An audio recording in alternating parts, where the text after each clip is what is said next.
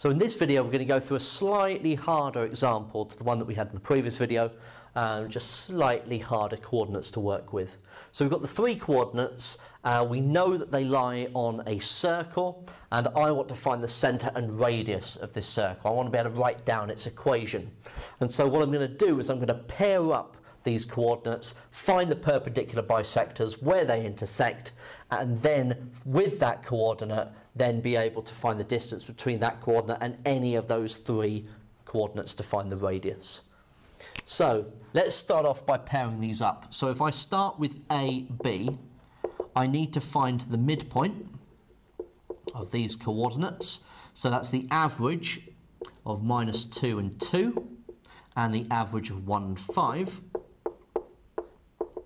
So we get -2 plus 2 is 0, 0 over 2 is just 0, and 1 plus 5 is 6, over 2 is 3, so 0, 3.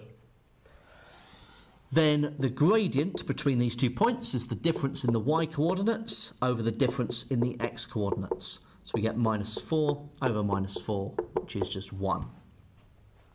So the equation of the perpendicular bisector will be y minus 3 is equal to m, so the negative reciprocal of this number, so -1, x take away 0 in this case.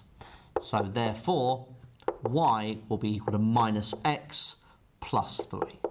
So that's the equation of the first perpendicular bisector. Okay. Right, let's try BC now. So first of all, midpoint. So we're going to have the average of the y coordinates and the average of the the average of the x coordinates and the average of the y coordinates. So we've got 2 take away 10 is -8, divided by 2 is -4. 5 plus 17 is 22, divided by 2 is 11. So then the gradient of this chord is the difference in the y coordinates, 5 take away 17 over 2 take away -10. So we'll have -12 in the numerator and 12 in the denominator, so -1. So therefore, we're going to have the perpendicular bisector as y minus 11 is equal to the negative reciprocal of -1, which is just 1, lot of x plus 4. So y equals x plus 4 plus 11, so 15.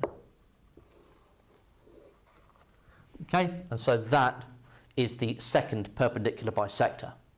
So I need to find where they intersect. So I put one equal to the other, add the x to both sides, so 2x. 15 subtracted from both sides is -12. And so x will be -6. So substituting that in to one of the two equations, -6 plus 15 is 9. So we know that the centre of this circle is at -6, 9. And now I just need to find the radius. So I need to find the distance between that centre and any of those 3 points.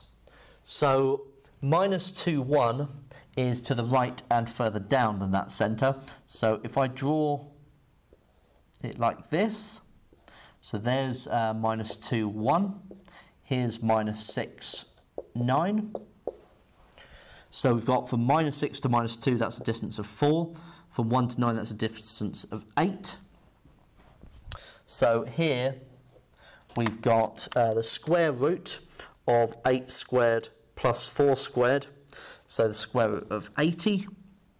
And that means that the equation of the circle is x plus 6 squared plus y minus 9 squared is equal to r squared, so 80.